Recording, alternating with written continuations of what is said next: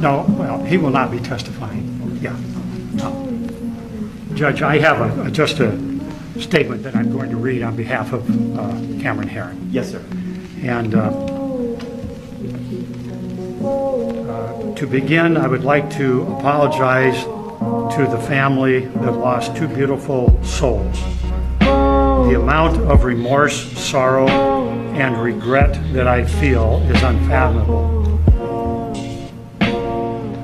But I could not possibly imagine how you feel. I know that nothing can be done to turn back the clock, but I will and would do anything in my power to fix it. I am so sorry for what I did and what I caused.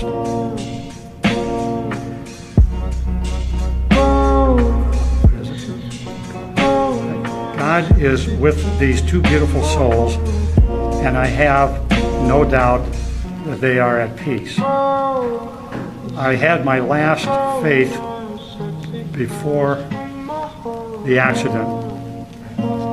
I had lost, I'm sorry, Judge, just a little hard reading with the mask Yes, sir. fogging up a bit.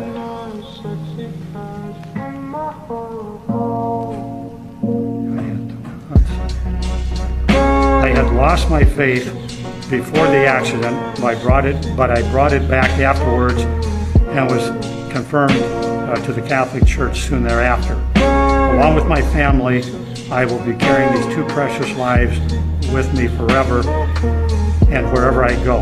I would also like to apologize to my friends and family for what I put them through, and I could never repay any of them for the support that I have received from them. I always pray for the Reisinger and Ravenel families because your pain must be unconscionable. My life will be dedicated to repaying the cost of the lives that I took, and if given the chance, I will do everything in my power to prevent any fatal accident.